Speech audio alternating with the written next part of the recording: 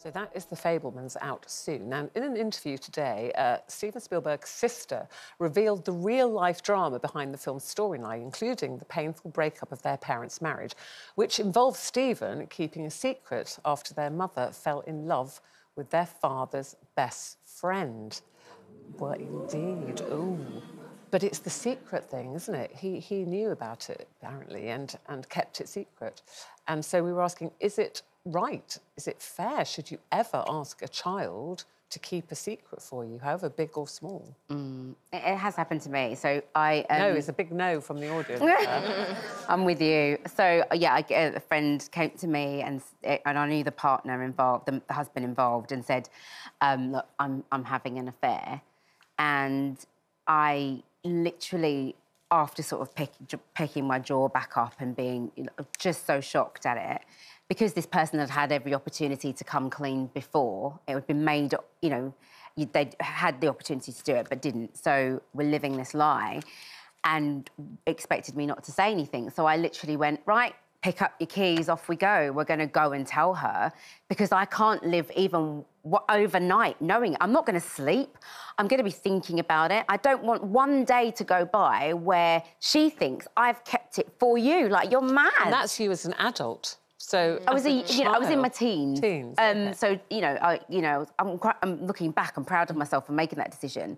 But I was like, no, there's just no way in the world. Come on, pick your keys up. We're going. And we went together and told the woman, who obviously was devastated. I've never seen, that much devastation from someone where that news would just literally made her throw up in front of me. And you're just thinking, I just couldn't live with myself thinking, I know this piece of information. And you're my friend. I just couldn't do it. I mean, there's secrets and secrets, some might say. You might say, oh, don't tell Mummy I gave you Maltesers for breakfast, which was one of Eamon's favourites.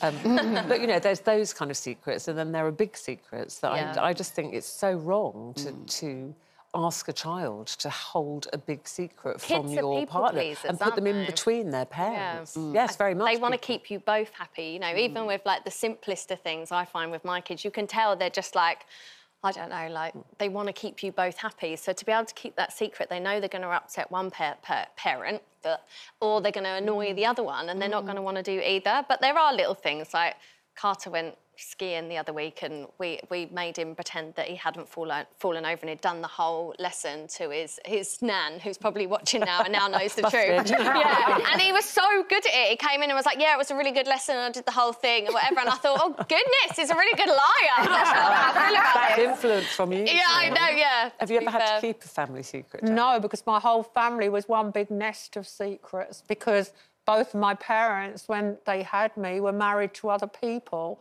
And now I wonder, did everybody in our road think they were, married? Because they weren't married, but they were Mr. and Mrs. Bull. People would assume. Yeah, they would assume it, and they got married when I was about 7 or 8.